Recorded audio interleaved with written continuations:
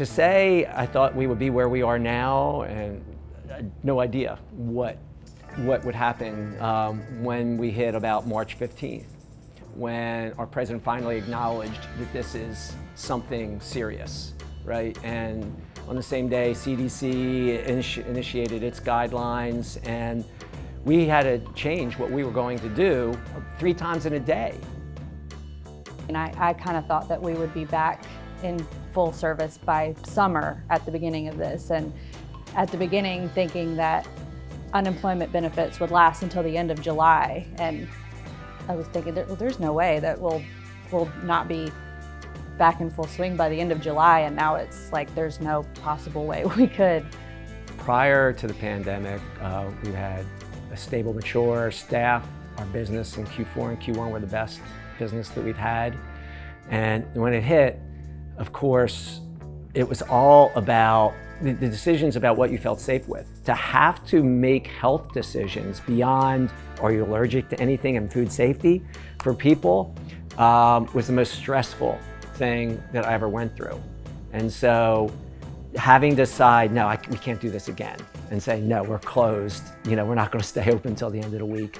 I really just focused on looking at the information as much as possible, trying to decide what was safe, and making sure, first and foremost, with really no equivalent number 2, are we doing what's right for our staff, our guests, and our community?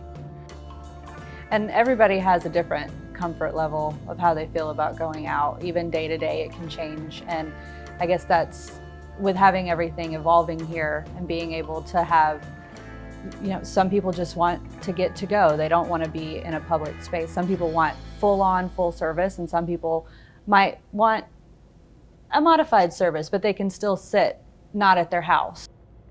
I'm glad we're at the point where we as a team feel comfortable that we can execute a service getting back to that. It's slow. So our first step last week, only 3 tables, full service.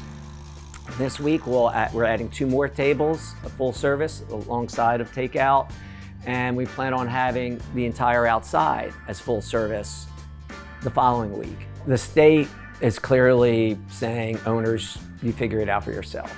I mean, at 75% capacity of being allowed, it's on the individual owners as far as what they feel comfortable with. The city, with its ordinance to allow us to sell to-go beer and wine, has helped a lot. So cheers to our city for understanding the flexibility needed on that. So hopefully it's something we can continue with. You know, I think it's good. It's good for our business as long as it's not abused.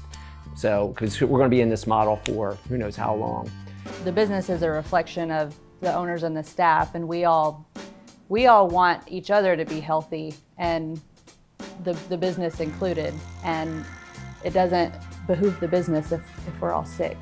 I know that us here are very, very grateful for the lost nights of sleep. Sorry you had to go through that, but George really made sure that we were taken care of, and the staff throughout all of the transition that was happening, and that was a factor in me wanting to be more involved, because you really learn a lot about, you know, somebody in a pandemic and how they handle things when they could have gone very poorly, and they didn't, and now we're just gonna look forward.